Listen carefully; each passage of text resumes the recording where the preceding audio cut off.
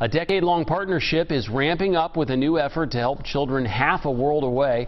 WLWT News 5's Richard Childs is live for us in Oakley this morning with the massive effort Crossroads Church is taking on today and how the event is really years in the making. Looks like you got a friend out there, Richard.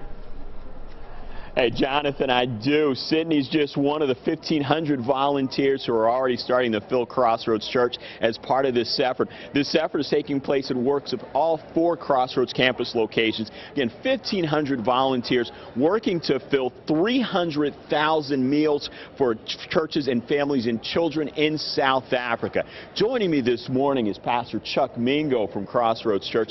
Chuck, just tell us a little bit about this effort and what it means to impact the world. Absolutely, yeah. It's an exciting day. So Family Meal Pack event is something that's been in the works for a while. This is really the first specific reach out effort that we've done targeting families. So we've got kids as young as 5 years old that are actually going to be helping out at all 4 of our locations, packing the meals, as you said, 300,000 meals going over to South Africa to an organization called the Topsy Foundation, which is a partner of ours over there that really helps a lot of the children who've been ravaged because of HIV. Up to 60% HIV rates in some of these places. And so these kids, many of them are orphans. They're certainly endangered. And what we're doing today, the effort at all of these sites is going to provide meals for these children for the next 5 months. And so we're really excited about that. Well, you know, you talk about the impact there, but we talk about 2,000 volunteers over the last, since 2004 have been able to go to South Africa and spreading your work here as well? Yes, absolutely. And I've been one of them. And I'll tell you, the impact has been as much on Cincinnatians as it's been on South Africans. It's really changed how people